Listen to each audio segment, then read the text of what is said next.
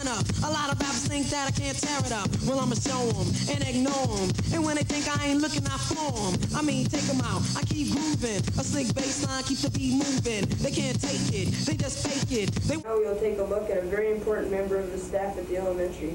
School secretary makes sure that everything at the school runs well and everyone appreciates the work that Eva Lamb has been doing for the years here at the elementary. Lori Anderson interviewed Mrs. Lamb about her career.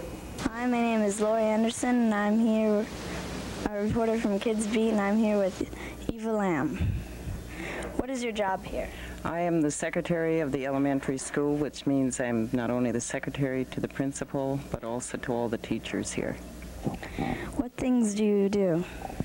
Oh, there's a variety of things that pertain to my job, not only attendance, lunch money, daily routine of telephone calls, and then I have monthly newsletters, scheduling conferences, storm homes. I mean, the list is actually endless. I mean, there's many jobs, but they're not everyday type jobs. How long have you been here? This is my 20th year.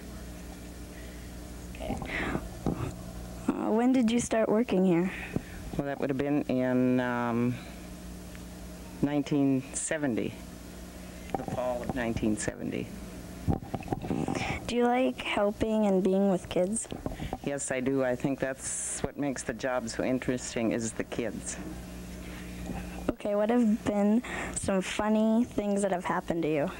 Oh, okay, not so much in particular to me, but funny things that have happened. We had one just yesterday. A 6th grade boy had a piece of paper stuck in his ear, and we had to send him to the clinic and have it removed by the clinic.